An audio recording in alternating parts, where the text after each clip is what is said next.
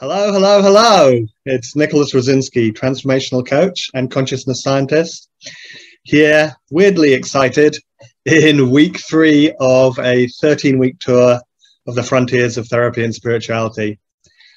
And as you know, if you've been following along, the center of this tour is Richard Harvey's Sacred Attention Therapy, or SAT itself, a frontier contribution in the field of therapy and spirituality.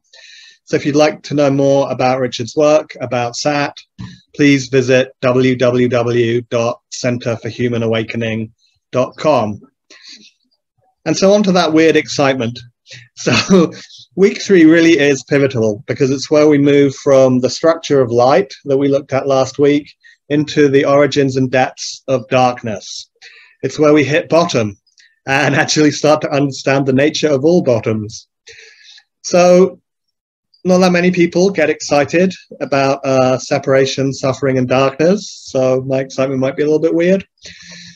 But as I'll speak about in the coming weeks, having a comprehensive and deep understanding of separation, suffering, and darkness allows us to frame more comprehensive, more productive, more compassionate responses to that movement of suffering. So last time I laid out a twofold above and below the dashed line view of real reality, of non-dual light in all its forms and non-forms. Above the dashed line, in the base layer view, reality is composed of a self-creating ground, which intensifies itself in creating a non-separate one being, which further extends the whole construction by illuminating or focusing on certain aspects or constellations of aspects in itself, and these foci are what I call souls. Now, below the dashed line, the same threefold construction above the line, or fourfold, including the arc, which I'm going to talk about in a moment, appears as and or creates an endless ocean of form-based universes, plus a formless realm, both embedded in a common context that's beyond division in a form or formless way. So where are we in this picture? Where is the modern world and all its challenges? And why do we need to do therapy and practice spirituality? So the answer to all these questions lies in a bigger picture still, which complements real reality with what I sometimes call alleged reality, or what other approaches often call the dream.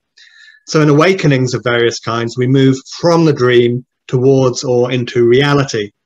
And the defining quality of the dream, or what makes it a dream and not reality, is a pervasive quality of separation, division, and fragmentation. So please understand, if you don't already, that the appearance of differentiated forms, bodies, chairs, trees, stars, planets, and so on, is not the same thing as separation. Experience and activity is only separated and separating if those forms are divorced in appearance and movement from a deeper, radically undivided context. So how does real reality, which I've emphasized is radically non-separate, give rise to a dream of separation?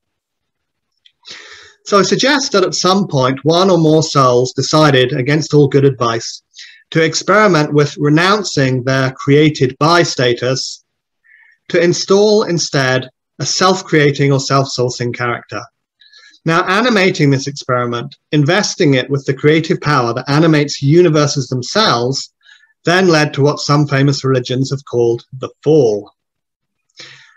So a word about that. Firstly, these reports by some religious traditions are unfortunately tainted by the guilt-tinged viewpoints of the egos that wrote or rewrote scripture. Emphatically here, the fall is not a punishment. It's a natural order consequence of deciding to leave the natural order of reality. Secondly, the fall, or better, the separation, never really happened in the sense that the soul or souls who created it are metaphorically perfectly safe in heaven, albeit metaphorically asleep and dreaming the dream of separation.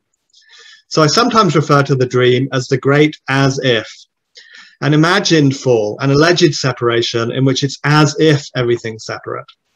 Nevertheless, in the dream, that separation is very real experientially, and to leave it behind, we have to awaken.